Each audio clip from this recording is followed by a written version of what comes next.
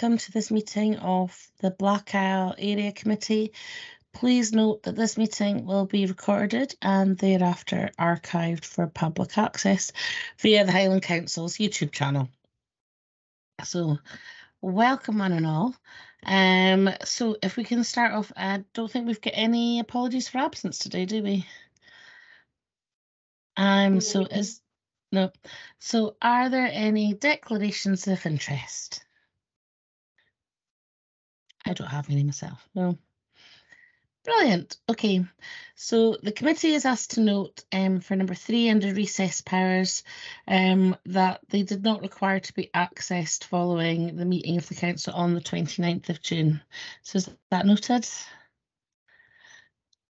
Great.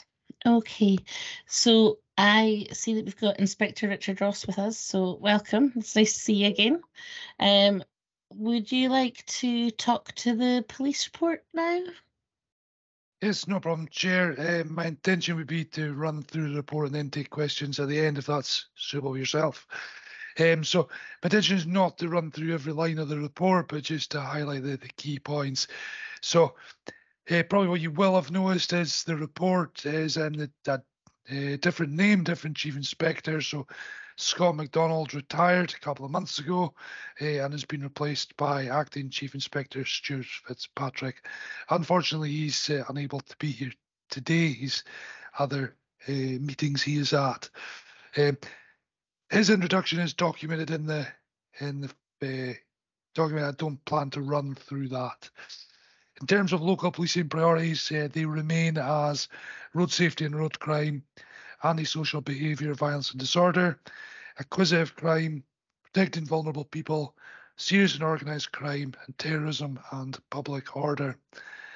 Looking at the Black Isle at a glance section, in terms of road safety and road crime, you see that overall there has been an increase in road crime against the 5-year and the last year to date figures.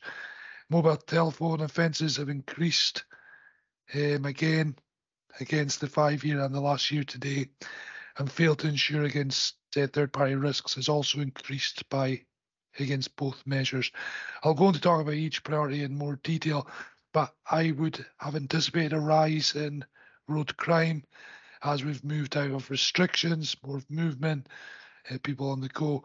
Road safety and road crime is in general an indication of proactive policing, that is being out there detecting offences rather than stuff that's being reported to us. So that's an indication of the proactivity of road policing officers and local officers. In terms of antisocial behaviour, disorder and violence, overall antisocial behaviour has increased against the 5-year and the last year to date. Unfortunately, common assaults have also increased against both measures, but it's pleasing to see that there has been a significant decrease in the 5-year and in the last year to date in terms of serious assaults for the area. In terms of acquisitive crime, overall acquisitive crime has increased against the 5-year and the last year to date figures. Housebreaking has increased against the 5-year and the last year to date, and fraud offences have increased against the 5-year average but have stayed static compared to the last year to date. And I'll go on to talk more about fraud offences later on in the document. In terms of protecting vulnerable people, sexual crime has increased against the 5-year and the last year to date, as has domestic related offences. Hate crime has dropped in relation to both measures. In terms of serious and organised crime, there has been an increase in supply of drugs offences, with the 2 crimes detected over the last year. Again, that's serious and organised crime detection is proactive policing rather than reactive. There is a section on counter-terrorism and domestic extremism. We don't provide data in relation to that. It's more regarding preventative work, and there's a further section detailed in the report. In terms of the statistics, what I would highlight is In terms of the 5-year and 3-year averages, we are still seeing the effects of COVID lockdown, where there was much lower figures. So we will see increases as people have returned to normal ways of life and normal going about their business. So I think we will take a number of years to see figures settle out following the lockdown. To go into each priority in more detail. So in terms of road safety and road crimes, the first section, it's pleasing to see then the year under review, there was no fatal road accidents within the area, which is a reduction of 3 in the previous year. There has been an increase in drink or drug driving offences being detected. And again, that's an indication of the proactivity of road policing and response officers. And speeding offences, there's a very slight reduction in the year to date of 2 offences. So it's a very slight compared to the 106 that were detected. In terms of road policing, we continue to use Operation Cedar as our method of tackling road crime, which is to challenge, educate, detect and reduce. That is led by our road policing colleagues, but supported by local officers. As part of that, there is multi-agency operations and also a calendar of enforcement activity targeting various areas throughout the year. In terms of antisocial behaviour, disorder and violence, again, please see there was no murders within the area in the last year. Assaults, as I said, have increased, slight increase, an increase of 2 from the last year to date, and a reduction in serious assaults, taking it down to no serious assaults within the last year in the Black Isle area. Drugs possession offences have decreased slightly, 19 detections compared to 24 the previous year. In terms of the harm prevention officer, we still have the harm prevention officer role, which is based in police headquarters. This is a post funded by the NHS and the Highlands Alcohol and Drug Partnership, and is there to work with our partners to support others, people who may be vulnerable to Cuckooing County Lines activity and support them. So that post continues, and whilst based in Inverness in our headquarters, is a divisional role and does support into the Black Isle area. There's a section on No Lives Better Lives. I don't intend to read that. It's there for reading, but we do continue to work with schools in terms of knife crime. For acquisitive crime, in terms of housebreaking, there was an increase on dwelling housebreaking. So there was an increase of 2 compared to none the previous year. Frauds have stayed static at 16, but that is higher than the 5-year and 3-year averages. What I would say is that is a national trend. You notice the detection rate's quite low. That is because the vast majority of fraud offences occur out with the UK. They are either by internet or telephone scams. So extremely difficult for us to detect within the United Kingdom when they've occurred out with. And we would look to transfer that through various agencies to the respective countries. But that's why it's a very difficult crime for us to detect, but we do a lot of work in terms of prevention.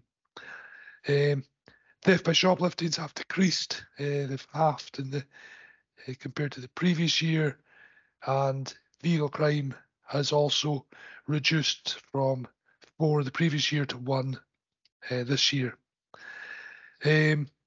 So we've covered fraud. In terms of banking protocol, we continue to use that, working with our financial institutes throughout the area. That is in the main to detect lifetime offences where people have been asked to turn up at banks and either transfer large sums of money or take money out. Where the bank feels that it's suspicious, they will report it to us if they feel the person's vulnerable, and that continues to work well in our area. And we, on an annual basis, we review that and work with the banks to ensure the staff are kept up to date. Again, there's a section on Rural Watch. I won't go into any detail, but I would request that you consider signing up for Rural Watch, which gives you information on crimes. Moving on to protecting vulnerable people, you will know there has been a slight increase in sexual crime reported to us within the last year. Domestic crime, there has been an increase of 7, and hate crime has reduced to 0 hate crimes within the area. In terms of missing people, you'll see there's a reduction of 8. What we say is these figures are not to your area, they are divisional. We can't take the figures down to ward level for missing people. But you will see, if looking further into the detail, there's a reduction in cared for adults and looked after, a significant reduction in looked after children being reported missing. As context for the Black Isle area, in terms of looked after children within the home, we have noticed a significant reduction in incidents of children being reported missing from these homes. We continue to have our liaison officer link in with the homes to try and reduce the number of these incidents. So, and we'll carry that on throughout the next year. But as a local context, we are noticing that reduction, which is good because obviously missing people places a significant demand on police resources and time. In terms of serious and organised crime, drug supply offences have increased on the 5-year average and stayed static in terms of the last year to date. Again, I would have expected a rise on the 5 and 3-year average because during COVID times we were not as proactive in terms of warrant enforcement addresses for obvious health reasons for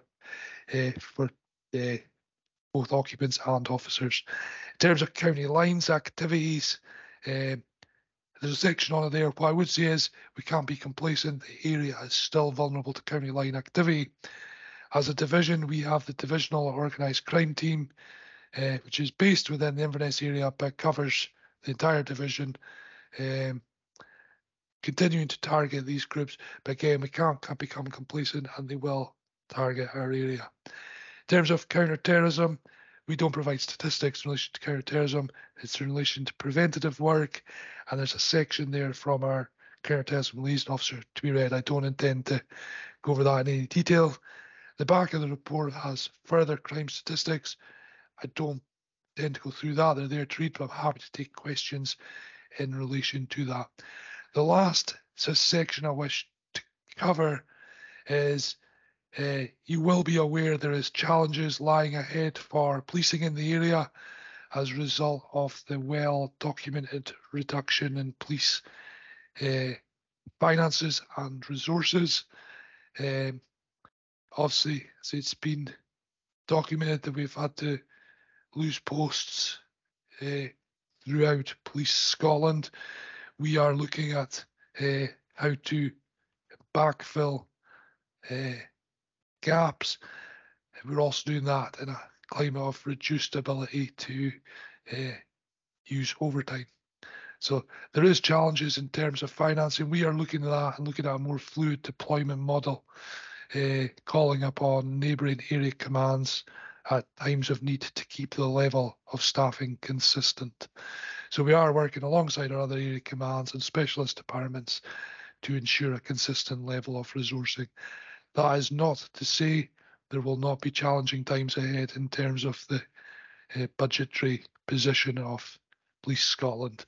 I believe the councillors are going to be briefed further on that by our Chief Superintendent shortly, so I don't intend to go into further detail in relation to that, but to say we are working to ensure services are maintained, but there will be challenging times ahead. Other than that, Chair, that's all I would wish to say. Happy to open up to questions. Fantastic. Thank you so much for your report, Inspector Ross. Really appreciate it. I really appreciate you taking the time to be with us today. We all have a few questions. I know that. So perhaps if we go round and we give you all of our questions in one go, and then you can perhaps answer us each with all of our questions. So okay. If I start off with obviously, you were talking about the speeding figures. and that there'd been a slight reduction in speeding. Do you think that the rollout of the new 20 mile an hour zones that's happening obviously across the Highlands, do you see that as having an impact on changing driver behaviour, and perhaps do you see that as reducing speeding offences, or do you think the opposite will be true, just out of interest? Because obviously we would be keen to see our roads safer for all road users and pedestrians alike. And I was quite saddened to see that obviously the increase in drink and drug driving offences.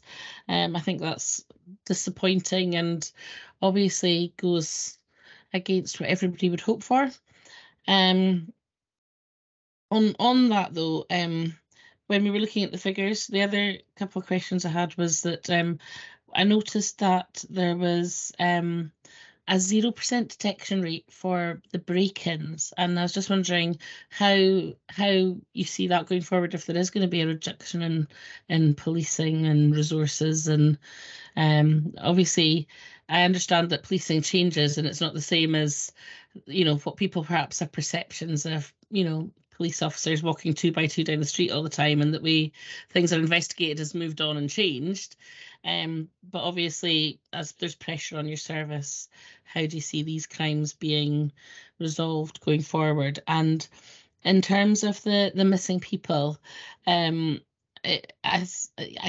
delighted that there has been less missing people overall. But do you find that when it comes to missing adults, is it mostly missing adults who maybe have a dementia type condition, or is it people who are not wanting to be found that you find in general?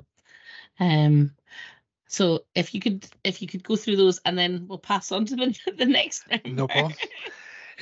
So in terms of the 20 mile an hour speed limit signs, the intention of the 20 mile an hours is about changing driver behaviour. It's not specifically based on enforcement activity. It's about a change in culture, a bit like the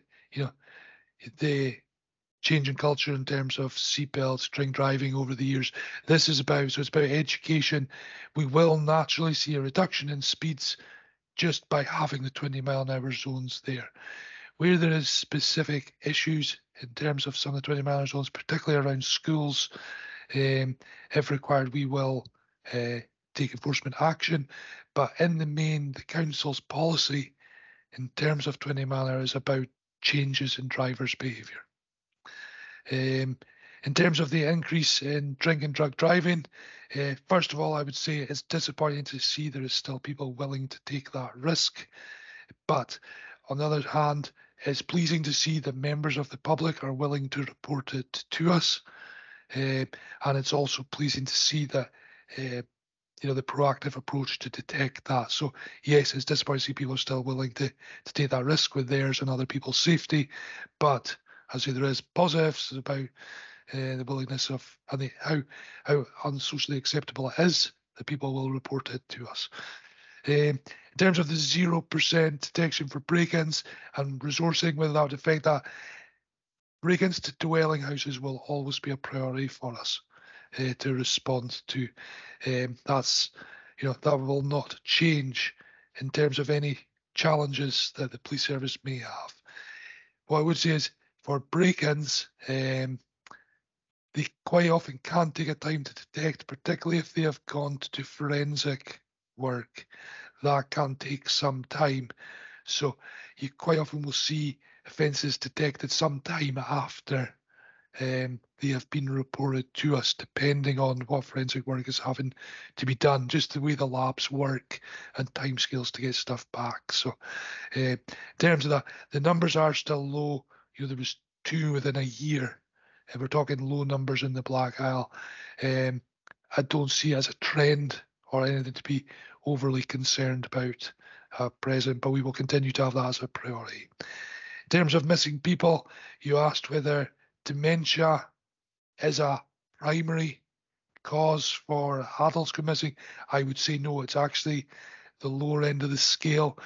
I would suggest it is more people who are in crisis, or there's something they've got a reason to go missing, to take themselves away for a period of time. But no, I would say dementia. We do a lot of work. If we do have dementia sufferer who goes missing, there's work we can do in terms of supporting the family with various methods to protect that and one, reduce the chances, but also increase the speed by which we can find the person. So there is work that goes in around dementia sufferers, but it's probably the lower end of the scale.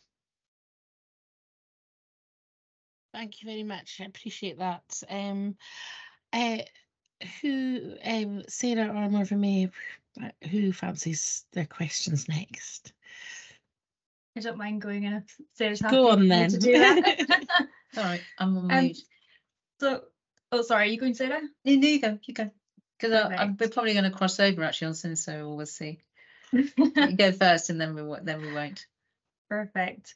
So I was quite interested to know a little bit more about the sexual offences. Obviously, any sexual offence is incredibly serious, but that term encases quite a lot of different scenarios. So I was just wondering, on what scale are we talking about? Are we talking about very, very serious sexual offences, or are we talking about middle grade? I'm just kind of curious as to what that figure actually encompasses. And my next question was actually on stalking, because I noticed that there was an increase, and I was just curious to know what people can actually do in order to try and protect themselves, what they should do if they feel that they're being stalked, just so that if we have people coming to us looking for advice and support, we can give them the best and most accurate information. And that was my main question. Okay. So the first one, I don't have the actual breakdown of exactly what offences would be covered by sexual crime, but it would range. I would never want to describe one as serious and not serious. They're all serious. If it's sexual crime, but it encompasses a wide range of offending types. What I would say with sexual crime figures is the public are now more willing to come to the police and report historical matters that have happened. We get a lot of historical reports to us, which then can make it look like there's been an increase now, but actually the offending may have been many, many years ago rather than within the last year. But it's when the offence is reported to us, it appears in the figures. So in terms of the sexual offences, the other thing we do is quite often inquiries, particularly if it's domestic related, can result in numerous crimes if it's been something's been happening over a period of times. So each individual crime is recorded. That's not victims, that is each individual instance. So it could be, if somebody's reported a catalogue of abuse over years, it may result in, a large number of crimes being recorded. So the figures, without going into very specific details, would be difficult to interpret. But what I'd say is I wouldn't be concerned about what you're seeing there. That's fairly understandable and explainable. Okay, thank you for that. In terms of stalking, you've asked what people could do.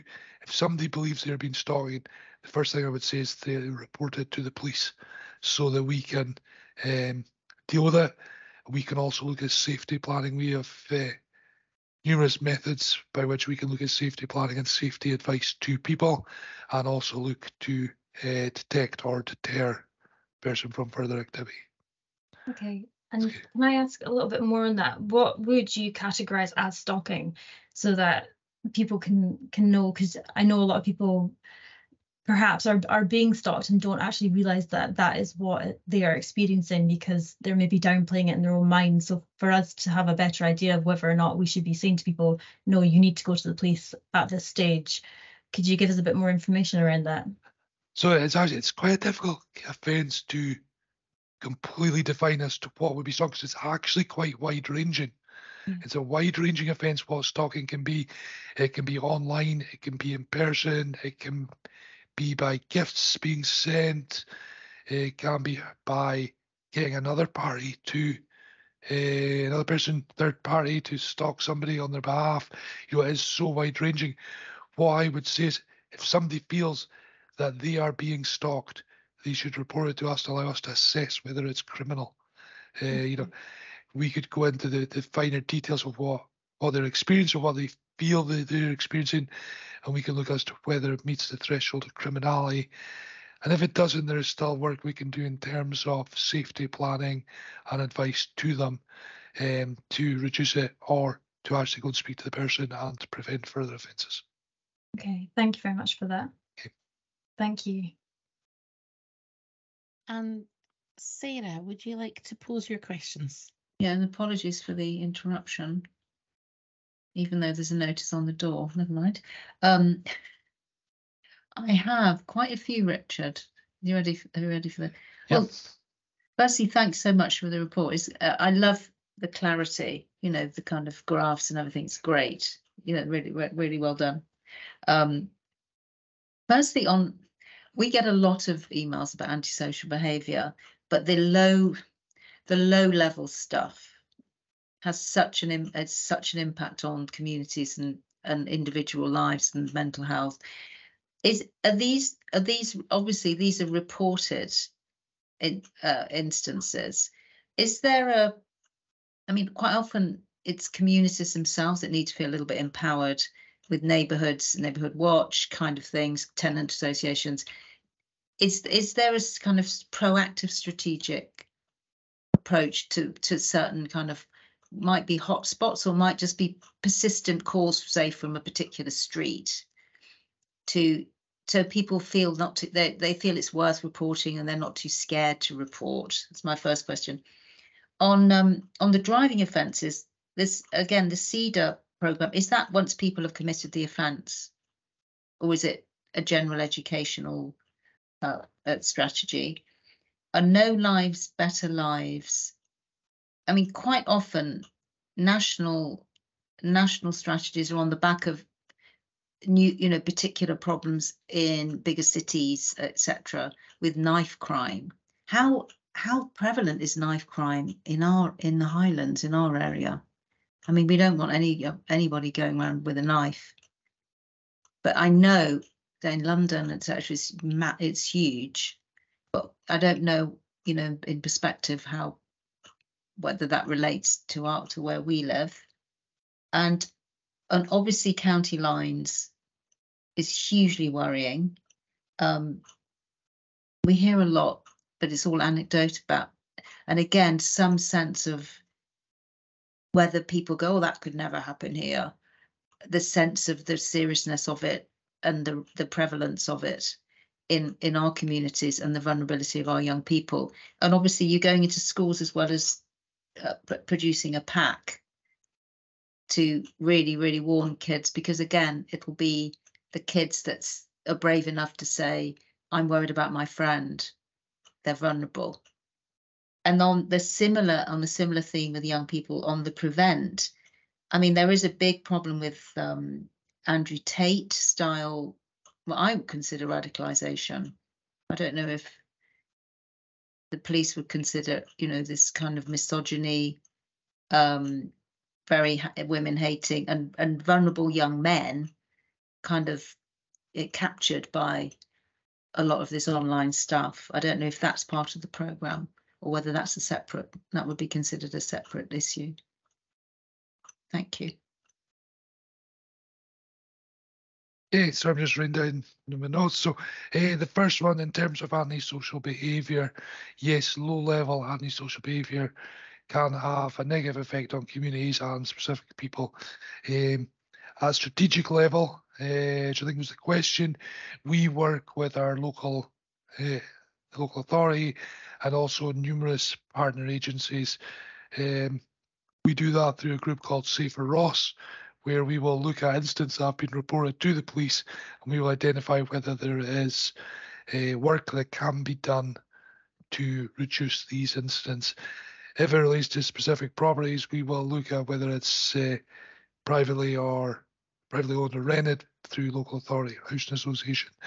And if that is the case, the council anti-social behaviour officer will take work forward in terms of acceptable behaviour contracts, or advice to the tenants to try and reduce the incidents. So we are strategic at partnership level working to reduce antisocial behaviour. But what I would say is, if there's concerns in the community, we need to know about it. We need it to be reported to us so we can deal with it. We can't deal with it if we're not informed. In terms of driving and Operation Cedar, no, it's not a case of just educating once somebody is detected. That is Cedar is our overall strategy for how we deal with road crime. As part of that, we have various forms of education and preventative work throughout the year and through various means, whether that be social media or in-person presentations. So there's quite a lot of work done in terms of prevention. Prevention and education contain numerous forms, but it's not just by issuing tickets and educating them. Then it is about trying to prevent it in the first place. The next one was No Knives Better Lives. You asked how prevalent knife crime is. Specifically on the Black Isle, I would say not. I mean, more strategically for the Highland. The Highland. Area. So, in terms of, yes, there is issues with knife crime, as in all areas. No, I don't think we have the same levels or issues that other areas have, but we do have people who are willing to carry knives in our area, and we need to target them in terms of enforcement, but also prevention. The reason we do No Knives Spare Lives is we try and start early on with the education that carrying knives is unacceptable and the consequences for victims and also perpetrators should they carry a knife and use it. So that is why we start that early on. In terms of county lines, you talked about anecdotal information. I would suggest anecdotal possibly is, if people have concerns, that should be reported to us. It may appear anecdotal, but it may also just be a bit of information we need. It could be intelligence. You talked about the prevalence of county lines activity. This area continues to be susceptible to county lines activity. We continue to detect county lines, and we know that it goes on. So we need everyone, whether that be the community, partner agencies, police officers, to be open-minded to the fact it occurs, and if they are concerned, to report that concerns, and we can look at it. You talked about schools and whether we educate. I would say, in terms of county lines, that doesn't, school pupils don't tend to be the targets of that. What you will tend to have is, in terms of county lines or cocoon, vulnerable drug users who may have their home taken over. So it's not, I'm not saying school children are never part of that, they are, but it tends more to be drug users who are in crisis and who are vulnerable to being taken advantage of by these groups. But should you wish more information on county lines, I can get more information to the councillors and get input on that to you. In terms of prevent strategy, the prevent strategy is specific to counter-terrorism. It does not relate to misogyny. In terms of misogyny, that would come under Police Scotland's strategy in relation to violence against women and girls. So there is a strategy in relation to that, but that would not come under prevent. That's a completely separate work stream. Thank you. I think I've answered all the questions. Thank you so much for your time today, Richard. Really, really appreciate it. And thank you for taking the time to answer all our questions so diligently. Thank you very much. No problem at all. I'll leave you just now then. Thanks. Thank Bye. you very much. Bye for now. Thanks. Okay, so we're moving on to item number 5. So this is really just for noting. We have the 9 grants that were paid out from the Ward Discretionary Fund since the 31st of January. So just for noting. And then we have the Black Isle, number 6, the Black Isle, the capital programme for the housing revenue account. Oh, sorry, Sarah. I just wondered if this was a previous item was a good time to raise the Royal Discretionary Fund and our slightly different approach to awarding funds, just so it's because it's on camera and official. And I'd written that down and I'd done skipping over it reading.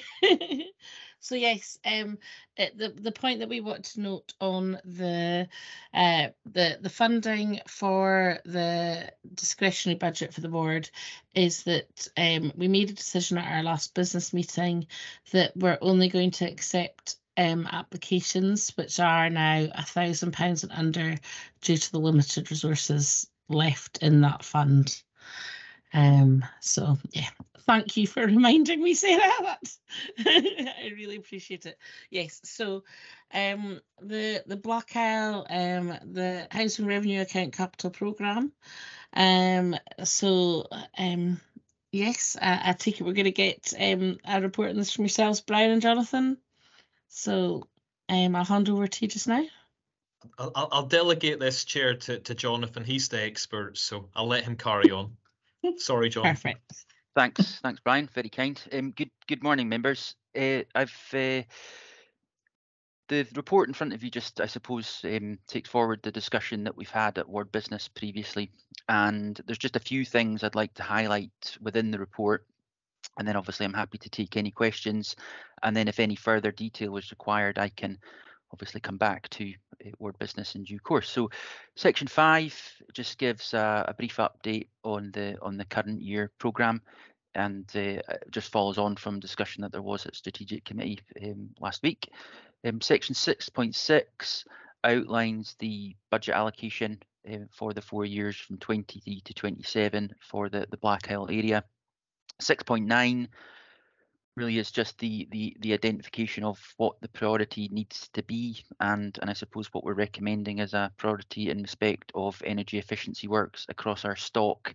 And members will see in Appendix 1 that priority evidenced in the percentage of spend that we're intending against the energy efficiency line within the 4-year budget. So just a brief introduction there, members, and happy to take any questions or comments. Thank you. Thank you very much. So I just want to say thank you very much for the figures. It's encouraging to see the improvements that are made to the housing within the Black Isle, and really appreciate the works that are going on, especially in terms of energy efficiency, given there's such a pressure on people's finances at the moment that keeping houses warm is obviously a major concern for people. So yes, really appreciate that, and I also really appreciate the information regarding people being able to get adaptations and modifications to their homes when required for various conditions. So I really appreciate that information, and thank you. Sarah, you had questions on this one, didn't you? A couple. I'm also on the Climate Change Committee, and I was reading through the paper. Through the paper, and I just remembered on the net zero strategy, the approach to the energy efficiency is the fabric first approach. So is that in conflict with, because I mean basically you look at a property, this is how I read it, I might be wrong, you look at a property and you think we'll put more efficient heating in, but actually we better check the windows and the doors aren't drafty, and so that the heating isn't just not resolving the problem because people are still cold because there's drafts coming through the windows. Is the net zero strategy approach at odds with this, just with the energy efficiency prioritizing heating? Just very, is that clear as mud? No, that's a fair question, Councillor Atkins. So I think we do intend to take a fabric first approach in terms of the improvements that we make, looking at insulation measures, windows and doors, because as you say, a replacement heating system in itself might not necessarily deliver the improvement that we would look for. What I would say about the Black Isle programme specifically And I think we did discuss this at Ward Business. My memory's telling me that the maintenance officer for the local area has identified a number of older windows and doors that are going to need replacement. So my feeling is that probably the programme itself, the detail of that will be more so weighted towards fabric first approach, windows and doors, that type of thing. But I can certainly come back to Ward Business in due course when we've got the specific detail of the programme, and we can share that. And just my second question, when the this was approved, agreement 4.1 was 2021, obviously before any of us were elected, and that the landscape has changed immeasurably, hasn't it? The financial pressures on the programme. I mean, presumably you vote on a programme and it can't just kind of stay as it is, but I appreciate you've got to have a kind of plan. But, you know, just to say we're all aware of the financial pressures that the service is under. So we can't just kind of say we voted for this plan and it has to happen, because financial pressures might make some of it not able to happen. What's your view on that, please? Thanks, Councillor Atkin. Yeah, I suppose the financial pressure that everybody's under is a challenge for the HRA capital programme. But what we try to do is try and deliver that programme as efficiently as we can. So taking advantage of perhaps contracts which exist in other areas, and looking to sort of deliver, you know, for instance, Black Isle programme on a different contract to deliver efficiencies and economies of scale. That said, costs have gone up, and you're absolutely right that when the original 5-year plan was put together, the landscape was quite difficult, and we found ourselves having to adapt to that, you know, over the course of the last wee while. I think what we're also trying to do always, and more so in these circumstances, is look at what options there are in terms of external funding to support our investment as well. To stretch the resources that we've got further still. So that work is ongoing, and we work quite closely with our colleagues in the energy team to try and look at those external options which are available to us. Thank you. If I can just come in, Councillor Atkin, again, just to echo what Jonathan said there, it's likely we'll probably have to go back to Strategic Housing and Property Committee with an updated financial plan in due course, because as you say, over the course of 5 years, a lot of things can happen as such, and some of this is going to be a timing issue, so some of it will depend, as you say, on what the decisions made at Climate Change Committee will be, and some of the direction there, and what support it might be available externally for the Housing Revenue Account Capital Programme. Some of it will relate to our revenue estimates, which will go to January committee. So that's basically what the rent levels will look like for 2024-25. What I've been doing over the summer is Jonathan's put a lot of work into this as well, in terms of planning out the next 30 years in terms of future investment needs, what the future net zero investment needs might be, but also working with our colleagues in finance to work out how affordable this all is, because there's going to be a huge impact that the more we spend on capital projects, the more we have to borrow in terms of that, and it's just what impact that will have in the loan charges moving on, and how we can keep rents affordable and over the coming years as such, but still invest heavily in our housing stock for our tenants. So I don't have a time for it right now, but there will be an updated capital programme going to Housing and Property Committee probably within this financial year, I would imagine. So I'll the next committee's in November as such, so yeah, I don't think there'll be anything ready in time for that. And my personal preference is we wait for the government announcement in terms of the energy efficiency standard. They've promised in the last 2 weeks that they'll have that completed by the end of December 2023. I think it's really important to find out what standards the government want us to reach for the future before we commit to a longer term programme. So hopefully that's a bit of an update for you. Thanks, Brian. That's great. That's me done, Chair. Brilliant. And Marvin May, did you have questions regarding this topic? My questions have been answered already, so that's perfect for me. Fantastic. Well, thank you very much, Jonathan and Brian, for coming along today. Really appreciate you taking the time out and passing on that information. So, Thank you, Chair. Thank you, members. So take it we're happy to note the contents of the report, note the updates, and note the agreed proposal for the investment priorities. Yes. Perfect. Brilliant. Thank you very much. Yes. Okay, so we're now moving on to item 7, which is the winter service plan. Do we have Ian with us? Good morning, councillors. Hello there. Lovely to see you. Good morning. Morning. So obviously, thank you very much for passing on the information, which, you know, I'm sure we've all realised how familiar it looks and very much similar to what happened last year. So, are you wanting to talk to it at all, Ian, or how do you want to proceed? As you said, Councillor Johnson, it's the same report as last year, the same routes, same men and dritters. So I can go through this in depth if you want, or we can proceed straight to questions and answers. Shall we just go straight to questions and answers? Yeah, I'm fine with that. Okay. One of the questions I had for you was, I noted that you said in the information that the grit sand bins are filled early in the season on the high, difficult to access routes where people may get stuck.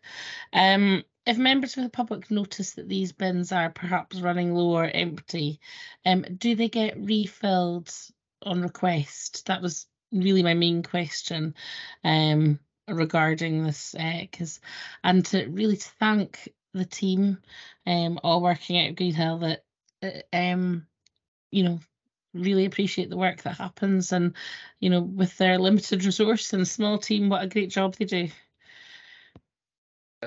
Yeah, thanks for that. I'll certainly pass that on to our guys at Greenhill. It's difficult to underestimate how much that means to the guys, whether it's winter or the capital works. In this day and age of social media, we seem to be under fire constantly. So I know they'll appreciate your compliments. Thanks. In terms of the grit bins filled at the start of the season, we do fill them up at the start of the season, and then we'll fill them up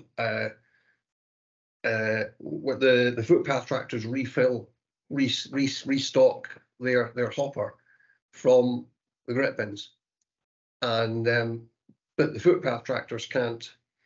Obviously, they need to have salt in it, so we have to then go around and load them up, reload them. But if any member of the public wants to come back to say that any particular bin's empty, then we'll certainly take that on board, please. Yeah, and they are refilled as resources permit, but clearly we don't want to leave them empty, you know, for any length of time. No, fantastic. Sarah, you had questions, I think. A couple of questions, Ian. I'm 6.1. I'm fascinated by the council employing a professional weather forecaster. Is this a meteorologist, or how does that work? You know, I just think that anyone watching would be quite interested to know, because they think with the Met Office and etc. that would be a kind of weird thing for the council to hire somebody for that purpose, but there must be a reason locally. And my second question, I mean, again, worth reminding anybody watching, 6 gritters and 5 footpath tractors. Yeah, that's not a lot for the area that's being covered. And it's it's an enormous, huge amount of work that's done. And I'm going back to the weather forecast. I mean, could anybody have predicted last winter, the stress and pressure you're under? So the kind of connected two questions, really. Yeah, the forecasting side of it is kind of interesting. Any you could say energy or transport related companies now have their own forecasters for winter. You think about the airports, you think about Network Rail, the trunk road. We're no different to that. We use MetDesk currently, who are, I believe the tender's coming up for renewal, but we've used MetDesk for the last 2 or 3 years. And quite often, if you watch any of the big sporting events, in particular any of the sailing events, you quite often see weather information supplied by whoever it is. What we have is, with our contract with MetDesk, is that we have a number of sensors in our road that record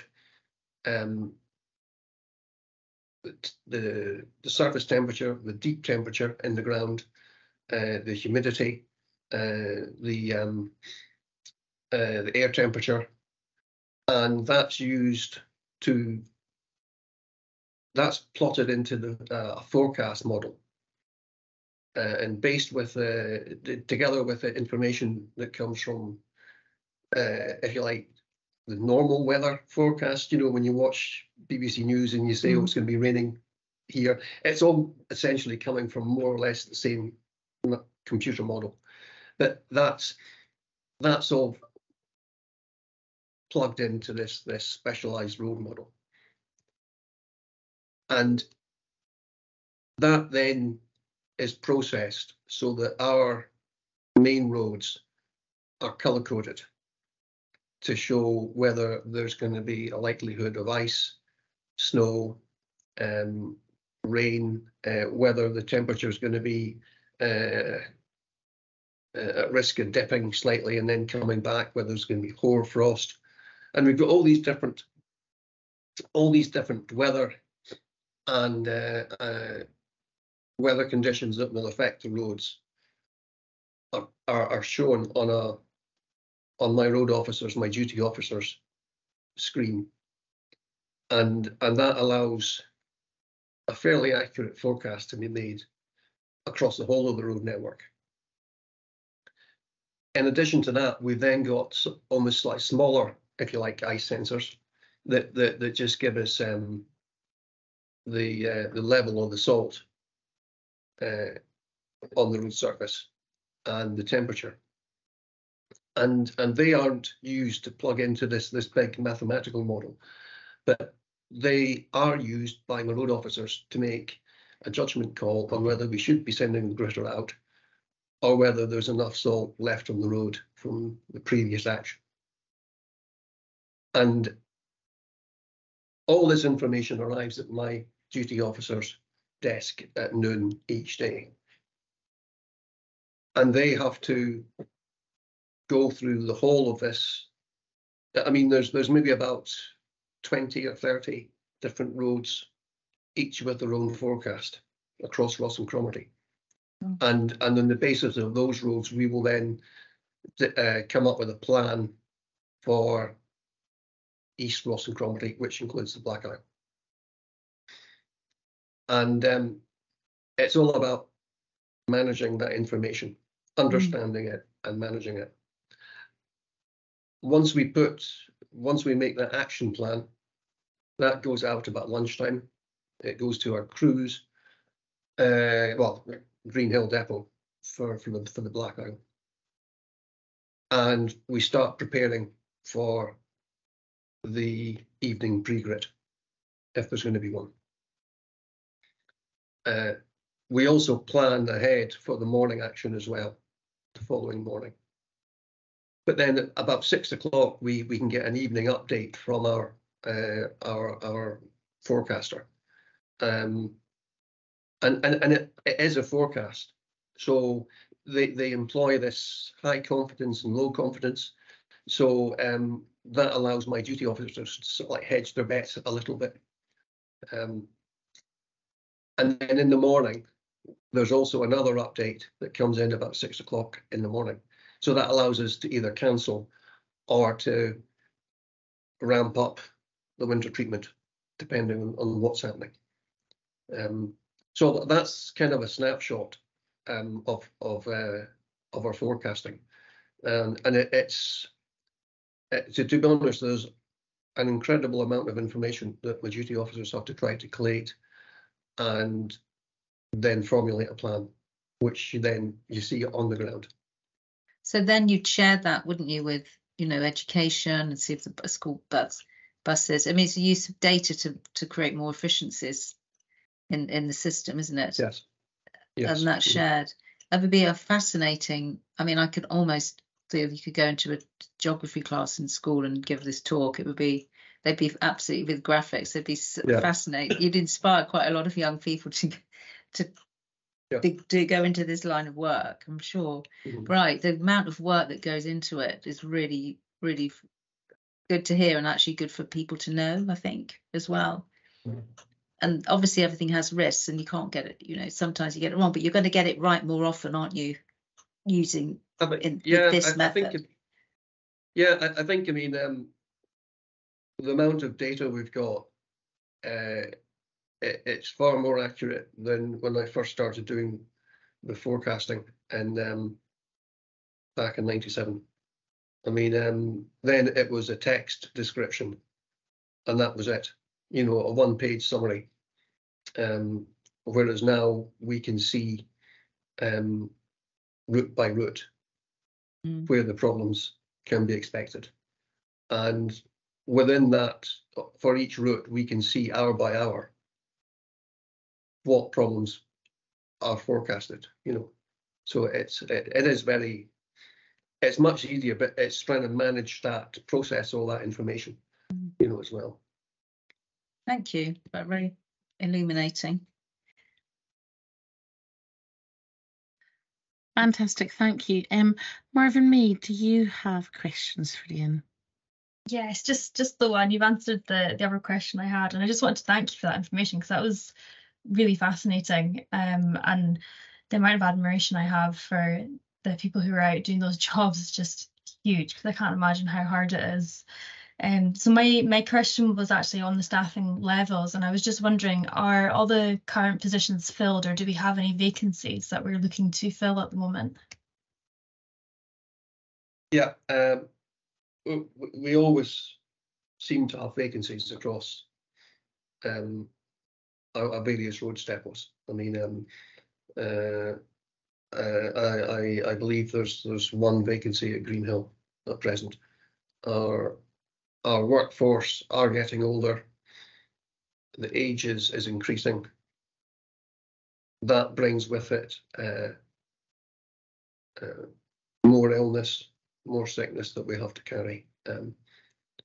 We still have a bit of flexibility in the sense that Laura can also call on Gary Urquhart, who runs the Tain and Allness depots. So there's a bit of flexibility that we can move things about to try to cover the most essential routes to make sure they're done first. But it's always that same problem. There's always one or two vacancies, and we always fill them, and then somebody else goes. You know, so it's always that. You know, it never seems to finish. You know, but there we go. Thank you very much for that, and thank you for your report. So really appreciate your time today, Ian, and are we all happy to approve the winter service plan for 23-24? Yes. Yeah. Yes. Brilliant. Well, thank you so much for your time, Ian. Not at all. Thanks very much, councillors. Thank you. Have a good day. Bye. So we are moving on now to item number 8, which is the Common Goods Funds. But I'd like to take a wee pause here, specifically to say how much we appreciate the effort that Diagonally has put into everything over all the many years that she's worked at the council, and how much we're all going to miss her now in her retirement, and to thank her for doing the Common Good report for this meeting, even though it was after her finishing time. But I know if Di's watching, we would all very much say how much we miss her and how much we appreciate her hard work. Sarah and Marvin, were you wanting to say anything at that point? And just say it's very typical of Di that she's moonlighting from her retirement already. Yeah, And I just hope she has a really enjoyable and relaxing and selfish retirement after all her hard years of service. yeah, she'll be very deeply missed, and yeah, we're still not the same without her, but she's an incredible lady. We're very lucky to have her for as long as we did. And Helen, we're also very lucky to have you looking after us in the meantime. So yeah, are you wanting to say anything to the report that Di put together? Well, I mean, first of all, I'm very happy to pass on the comments you've made about Di too, because I do have her on my personal mobile, because I've also worked with her for a very long time, I have to say, back to the Ross and Cromarty district days. And I obviously spent a bit of time with her before she left, trying to empty her brains about the common good, because I knew I was going to be covering it for a little while. So. But yeah, in terms of the report itself, the Cromarty one first, of course, I mean, broadly speaking, it's a standard monitoring one report, and we're expecting expenditure to be on budget. But obviously the most significant paragraph, I guess, for members is paragraph 4, in terms of that review of the assets. And it's obviously transpired through the work that Sarah Murdoch's done, and I know that she's here on the call in case there's any questions, that actually the Victoria Hall is not held on the common good. It's a trust and therefore held by the council. So that obviously will have an impact in terms of where that income goes. Again, I presume members have had some pre-briefing on that, but that's very much the standout paragraph in the report in terms of something that is not business as usual, and obviously will have an impact. But either myself or Sarah will answer any questions if we're able to. Yeah, I mean, to be honest, my question was mainly about the Victoria Hall and how that's going to look for the hall going forward, because I know it's been essentially run by the community council, and just how this change in the register is really going to have implications for the community council, for the community, and the Common Good Fund, I think, is probably where my main concerns would lie. Do you want to come in on the details, Sarah? I mean, certainly in terms of actually the hall, of course, hasn't changed, and nobody's sort of stopping the activities. So, to my understanding, the most significant impact is for the common good, because the income that used to come into it is not appropriate for it to go there anymore. In other areas where we're discovering things that have been run and managed by the council, and they turn out that they are common good. And this is all, Sarah has probably spent an awful lot of time in sort of dusty rooms looking at old bits of paper, and mostly it's been that way around. But obviously, Sarah finds the paperwork, and we have to go where that takes us. But do you want to come in on that? Yeah, Sarah? certainly. Morning, members. Yeah, that is the case. When we, as I explained in paragraph 4, when we went out to the initial consultation, we were receiving quite a bit of pressure from one area in particular to start sort of the consultation bang as soon as the community empowerment section came into force. And we weren't required. It was one of the conditions. We weren't required to reinvestigate everything from scratch. And I think if we had been required to do that, we would probably have only just been getting around to running the consultations now, if you think of the size of some of the ones particularly like Inverness. So it was very much a case of go with what we thought we knew. If we had robust reasons for that, which we did, because that's what I'd always been told, was that's what the assets were on the common good registers across Highland, and see if anyone raised any questions. And there wasn't as many questions raised on most of the areas as I thought there might be. So now, as I'm being able to take the time to review the registers, part of what I want to do as firming up the asset registers and forming a legacy moving forward is to note down the title deed information on the asset registers themselves. So if anyone comes at any point in the future, so if I'm no longer working for the council, they can see exactly what the title is for any of the common good assets. And obviously now, and where any of the title documents may be held, because I'm building a spreadsheet for a database for that. But obviously it's when something like this happens that we realise that there's the anomaly, and it's easy to understand how it's happened historically. In many respects, there's a great deal of similarities between trust and common good property. But when the borough councils were abolished, those two properties were vested separately. They are subject to separate statutory requirements.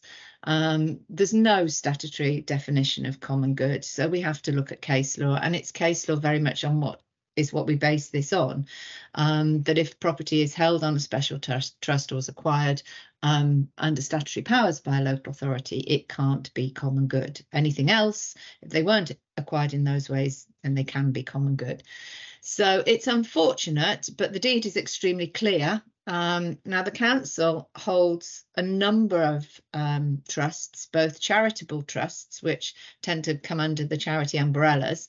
And in fact, I see that you've got a report before you later this morning, members, on the Ross and Cromarty Educational Trusts. And that is one of the ones that falls under the charitable trust, one of the umbrella charities that the council manages. But they also hold a considerable number of trust funds that were not formally charities and are known as public trusts.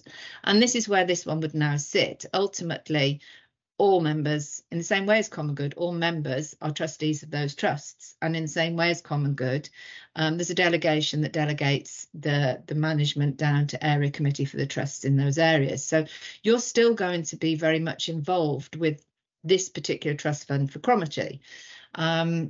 I will say that perhaps the trusts generally, although you've got Helen here helping you at the moment, and she was very efficient in reorganising her trusts in the Tyne and Invergordon area, but generally they sort of get a little bit overlooked. So this is perhaps a good one. It will always be in the back of your mind, I think, because it was formerly common good, and it was very easy to manage them in with common good. But now we have to be very much aware that they're not the same property.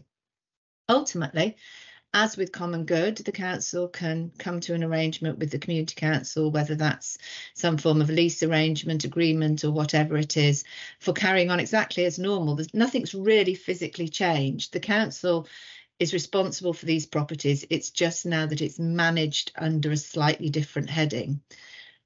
If there's any money that's received by way of rent or income from that, technically it would come into the trust fund side of financial accounting for your area, and that's the sort of thing that Lara Harrison and her colleagues would move to a different account.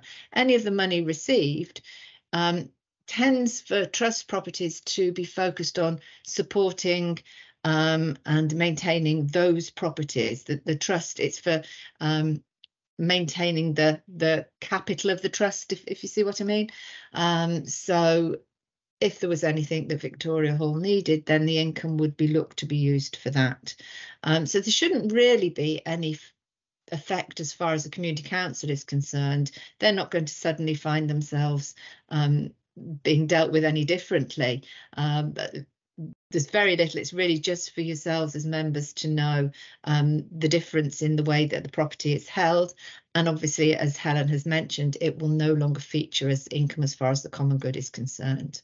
But yes, there are a number across the area that we're finding some anomalies in both directions, mostly, as Helen says, in the other direction. And it came about very much because historically properties tended to take their ownership, as it were, via service users rather than anything else. And we're now going back to the title deeds, which is obviously what we have to base it on. But yeah, happy to take any questions.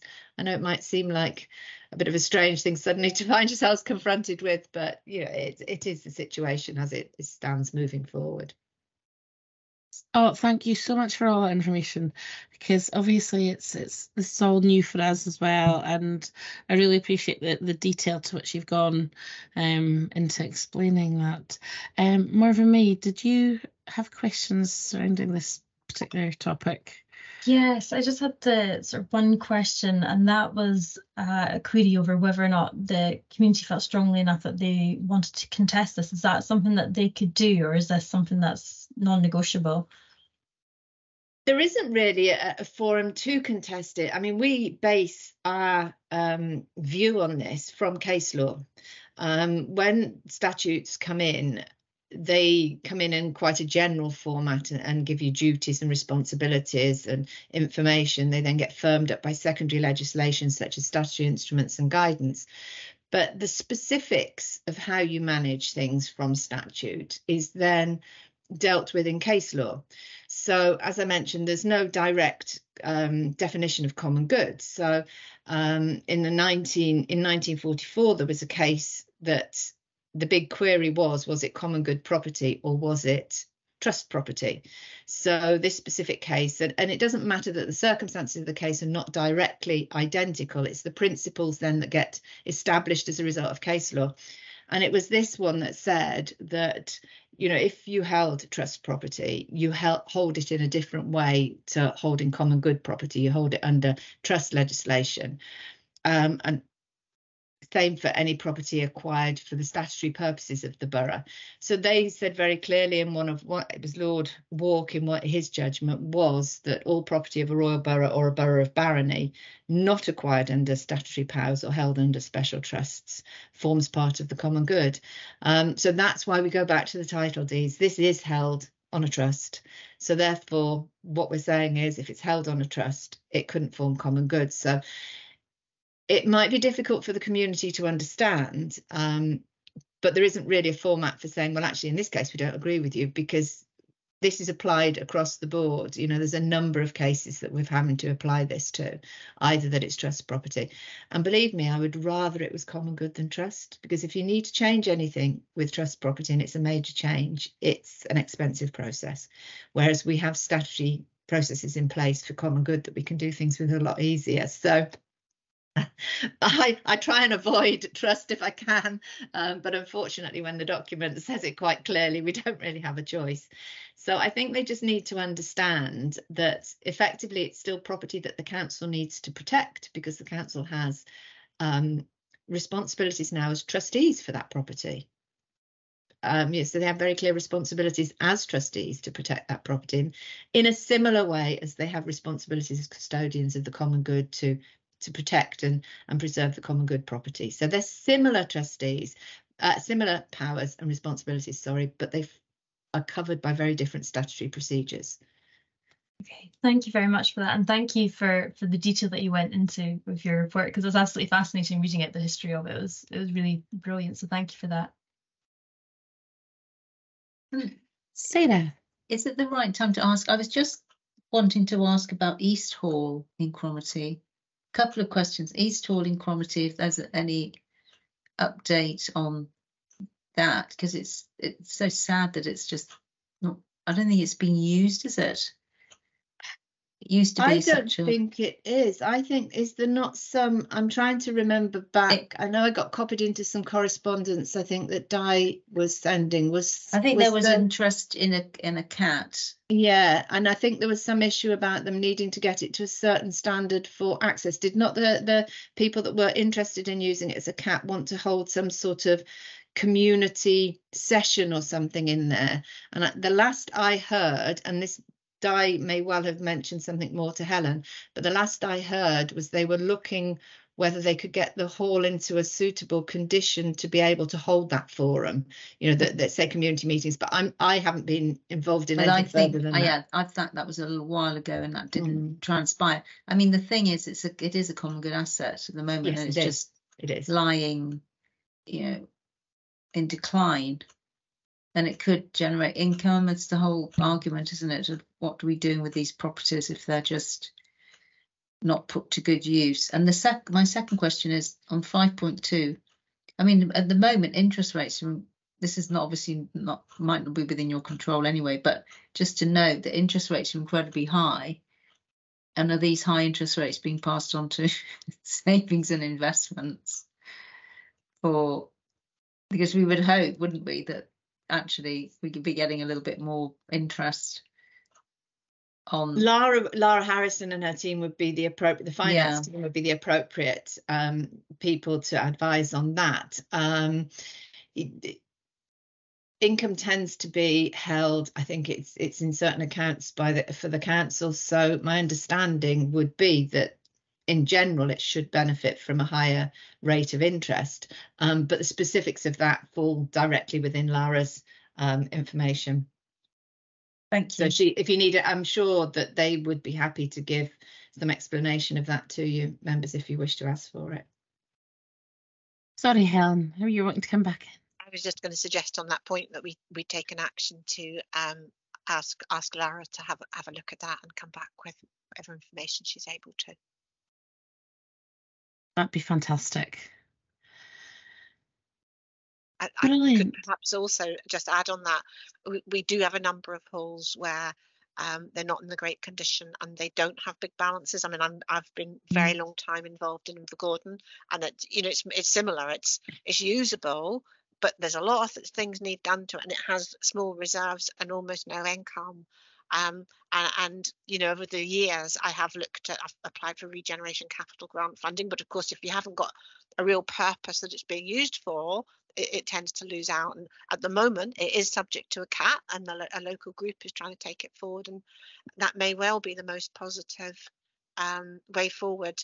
But obviously it has to be something that really works for the local group, because otherwise it's not going to work for them. And the last thing we want to do is to pass on a hall to a group that actually isn't going to manage to run it, and they're going to struggle and be disillusioned, and it won't improve the hall either. So they're quite challenging, some of these, and I think sometimes it's just at a moment in time, sometimes a group comes forward, a use comes out, and suddenly you're on a more positive path, but it's quite challenging. I think we can all safely say that Cromarty has a great track record of making things happen.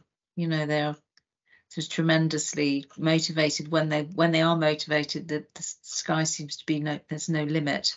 So, I mean, I'd have quite a lot of confidence that they would make something of it if given the opportunity. Thank you. Thanks, Helen. Fantastic. Thank you so much, both of you. Really appreciate your time today and all the work that's going on in the background here. It's a massive piece of work, so thank you very much. Thank you. Thanks. I don't think I'm involved with anything else, so thank you very much. No. Thank you. Thank you. Okay, so we're moving on to number 9, which is the Ross and Cromarty Educational Trust reports. Sorry, Helen. There's the Fortrose and Rosemarkie Common Good. My goodness, on yes. the agenda? That's why I'm lurking. No, you're quite right. I was so busy. That was my interest rate. That was actually my question on the interest rate. Was from 5.2. Was from the B was from Fortrose and Rosemarkie. Oh, so yes. Sorry, I jumped the gun now. We're all jumping the gun. I think we're keen to rattle through, aren't we? Okay, yes. So, going back to part B of number 8, then, if you want to give us the rundown on that one, Helen. Well, I mean, this one I don't really have anything to add, because it's the Q1 monitoring, and we're still expecting everything at the end of the year to be on budget, and there hasn't been any specific changes or information. So nothing to add on this one. And if you've any questions, I'll take them away, because I have picked Di's brains, but it takes a little while to really get up to speed on them, of course. I don't have any questions on this one. Do either yourself, Marvin, May, or Sarah want to come in with anything here? I don't have anything for this one. I mean, obviously asked my question in the wrong section, but I mean, it's relevant. It is relevant to all of it. I mean, but there's it's a thing of, the rental income, in my opinion, is very low for the assets, but I think that's a much wider debate and discussion. to be had at ward level and beyond, may possibly not for today. But so thanks for the work that's gone into the report. Thanks very much. And yeah, we do, our property colleagues do review the rents normally it's a 3-year basis. I imagine this will be the same. We could ask them, I mean, it might be appropriate if you wanted a bit more to invite them to a ward business meeting perhaps, and they can give you a little bit more of the detail about how they come to their conclusions. Yeah, I think that it would be useful at a business meeting. Yeah. Yeah, definitely. Thanks, Helen. Well, thank you so much, Helen. Really appreciate it. thank you very much. Bye. So we're moving on then to number 9. So welcome, Derek. Thank you for coming along this morning. So we've had a chance to read the report on the Educational Trust. So over to you. Yes, good morning, Chair, morning members, and thanks for the opportunity this morning. So the Ross and Cromarty Educational Trust, by way of reminder, covers not just Ross and Cromarty, but it also covers the Western Isles, as well as a former county of Ross-shire.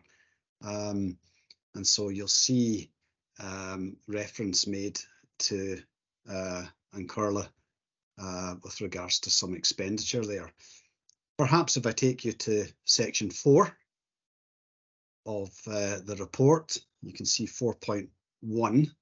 There's a not insignificant amount there of about £750,000 held by the Highland Council on the trustees' behalf. But you can see the income is only £9,000, which is reasonably disappointing. At times in the past, it's maybe 15 to 20,000, somewhere in that bracket. But it reflects the ongoing economic climate. Interestingly enough, had it been simply in a deposit bank account, like the Duncraig Trust is, with interest rates going up, you get a bigger return at the moment. And so one of the things to consider going forward, and there's a request in the report to delegate that to the Area Education and Learning Manager to continue to look at the best forms of investment. 4.2 gives you an indication of the awards that have been given out, where it says, for example, EM, that's just to protect the rights of an individual. Of course, I can disclose that to you individually, but not in an overall report. And I guess the ones that you're particularly interested in will be the ones around the Black Isle. The Rose Hawk bursary, you'll see from the appendix, is a significant amount of money that can be awarded. Now, bear in mind, that's the maximum that can be awarded in a year, but that's obviously subject to investment income. And so generally what I do with that in calculating amounts for your approval is I look at the overall maximum amounts and then measure that against the total income and work out a percentage so that it's equitable across all the different little bits of the trust. But you can see there, for example, there are 2 young people who benefited from £1,000, as you will recall. That's a significant amount, and that's great to see that money now being used for its original intended purpose. The Kenneth Murray one, as I recall, I think that's over Cromarty Way, £800. That's again, it's a nice wee boost to someone who's maybe going into a college or university. And then some smaller amounts around that. You can see there at the bottom bullet point that the Western Isles Council has received just over £5,000, and that's delegated to that local authority to use in a similar vein. There's prizes to go out, then there's bursaries to go out, and then any other income that's available for the last schedule is for distribution for usually schools applying for a bit of sports money or something like that. So you can see in 4.3, it gives you that kind of pecking order. The prize funds to the schools are interestingly not as large as some of the bursary grants, but they have a higher priority, so they must go out each year as a priority. Then the bursaries, and then other bits and bobs. The other bits and bobs one, which is quite an important one, you know, schools used to apply for a bit of money for, you know, a sports trip or something like that. But what happened in a number of years ago was that it was actually that was prioritised rather than the prizes and the bursaries, and that was not in line with the I think it was the 1961 Act around it. Somehow in the past it had been reversed around, and we don't really know why, but we had to bring it back in line.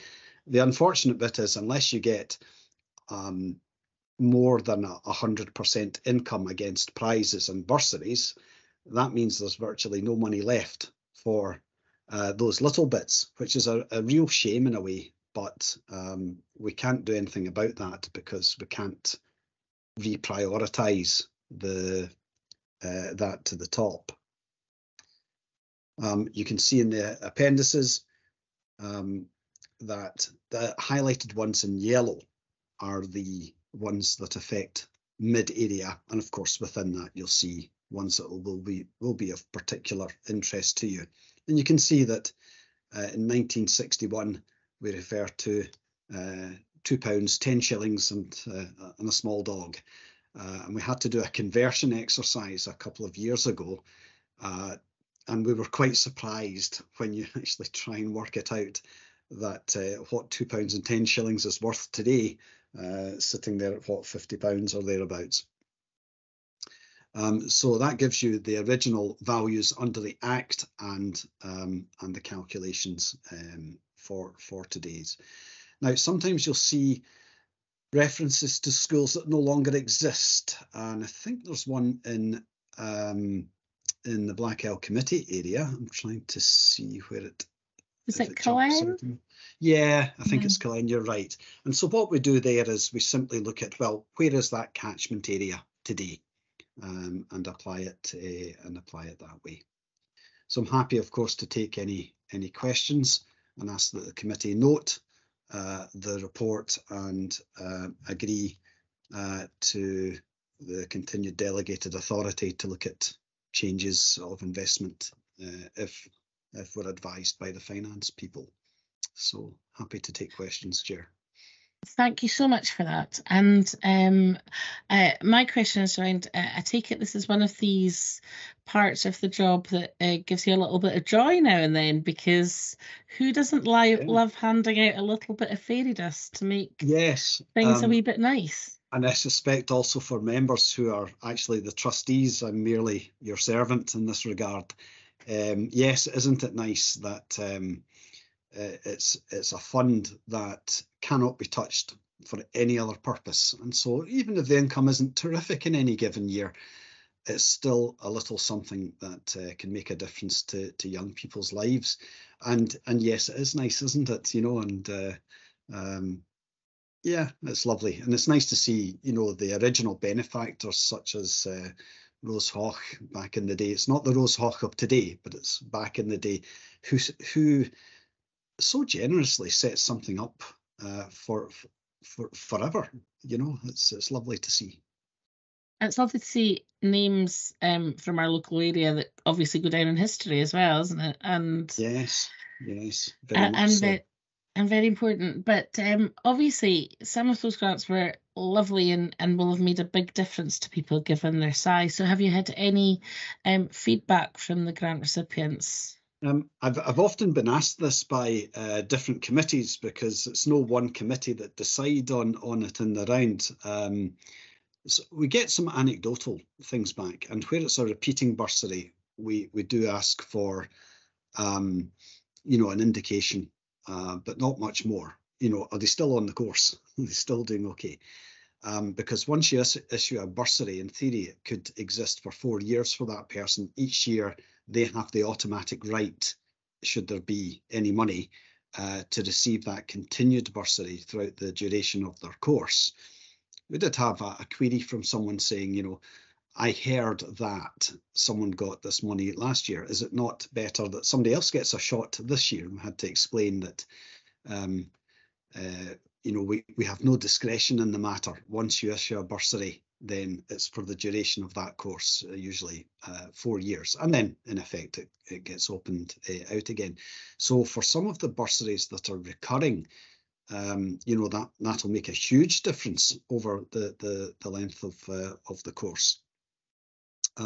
So we get some anecdotal bits and bobs back in, but we don't seek from individuals, you know, formal written reports and so on, but rather an indication really to help us gauge, are they entitled to receive the bursary again, you know, next year.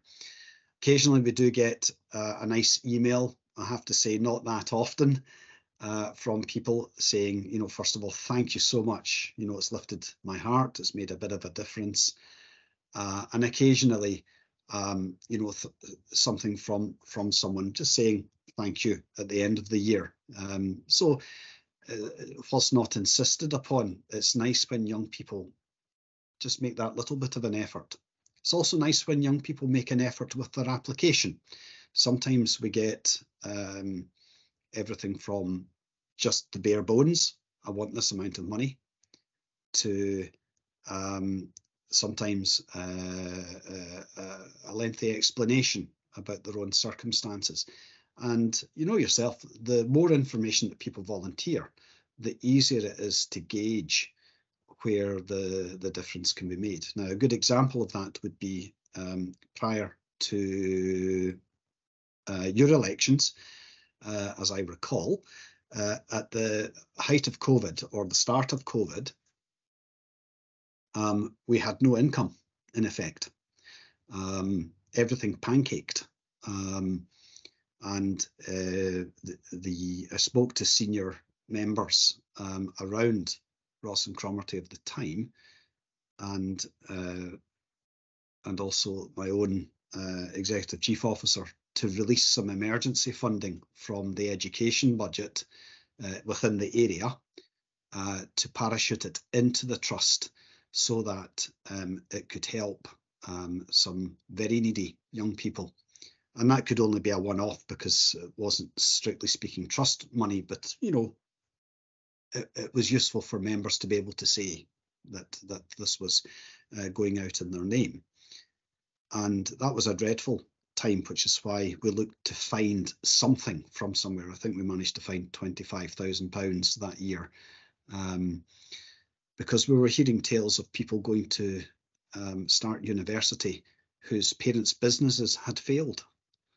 Parents who were unemployed and would have struggled anyway, and with the COVID situation, getting, for example, regular food deliveries, they had nothing left for their children who were wanting to fly.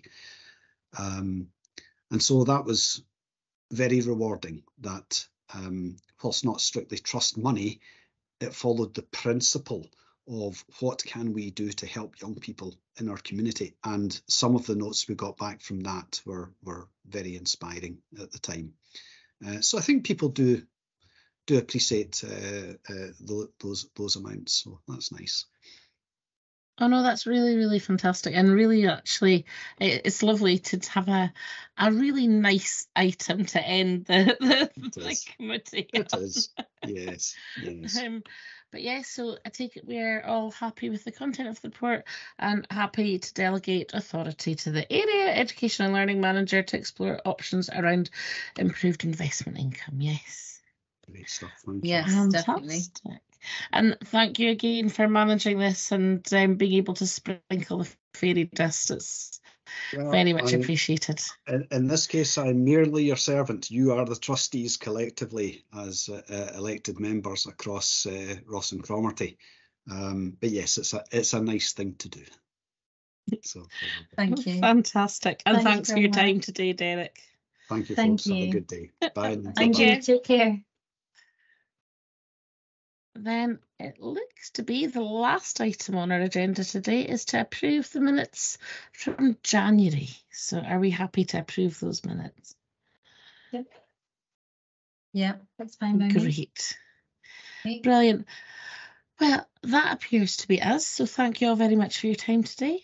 And really appreciate the time that everybody's taken for the reports. And thank you very much.